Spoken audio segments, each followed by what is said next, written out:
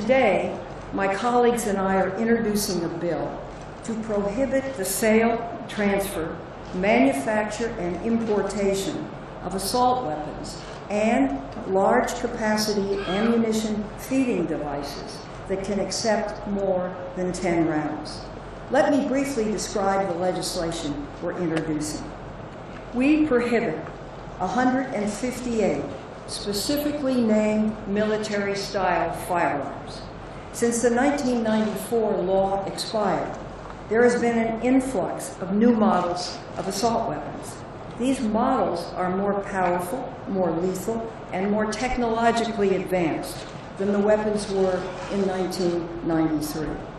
Our bill also prohibits other semi-automatic rifles, handguns, and shotguns that can accept a detachable magazine and have one military characteristic.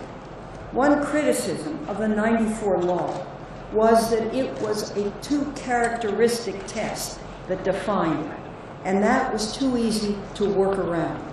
Manufacturers could simply remove one of the characteristics, and the firearm was legal.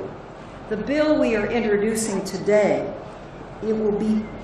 will make it much more difficult to work around by moving a one-characteristic test. The bill also prevents and prohibits specific loopholes, such as the slide iron stock, which can be added to an AR-15, which essentially makes it mimic automatic weapons, and it's legal. Thumbhole stocks and bullet buttons. These are all modifications that make it easy for manufacturers to evade the law. The bill prohibits semi-automatic rifles and handguns with a fixed magazine that can accept more than 10 rounds. A ban on importation of assault weapons and large capacity magazines.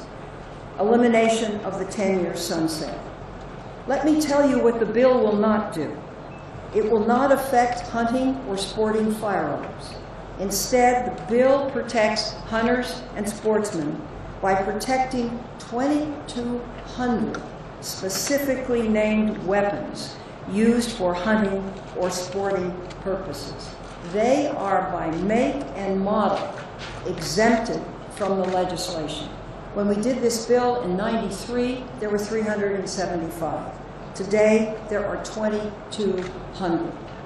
Finally, the bill subjects existing or grandfathered weapons to a background check in the event the weapon is sold or transferred.